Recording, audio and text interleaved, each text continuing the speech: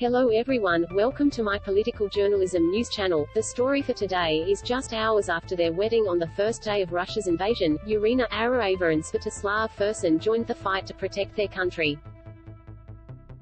The couple were due to get married in May but rushed to tie the knot in Kyiv last week when Russia invaded, before joining the Ukrainian resistance.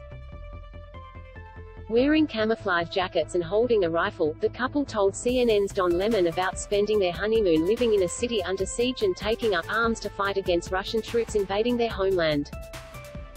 "It's hard to understand this new reality that we have," said Arieva, who is from Kyiv.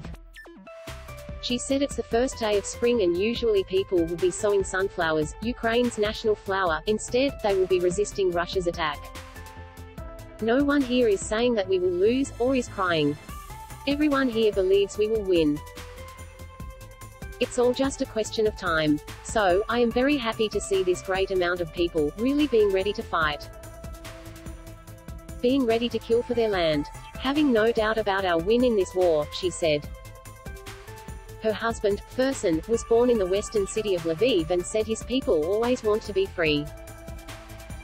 "These people are ready to fight for their freedom, going on combat missions. He is worried for the safety of his family, his wife, parents and sister, but said he will do everything to protect them." Arieva said she is working every day and though it's hard waiting for my husband to come back from combat missions, everyone is helping each other. Life here is different, but it is life. People joke and laugh. That is very interesting to see. It is another kind of life that has changed with the beginning of war, but it is life, she said. The couple called on the international community to help Ukraine with money, food, weapons, and medical assistance and to place more sanctions on Russia. Fursin said he hopes the time will come soon when he can gather his family and friends all in one place and drink a good glass of wine.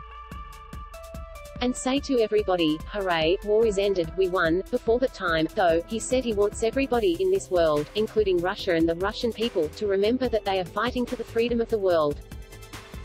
That is all for today news. Thank you for watching to my channel. Please be sure to leave your comment and subscribe below for more news update.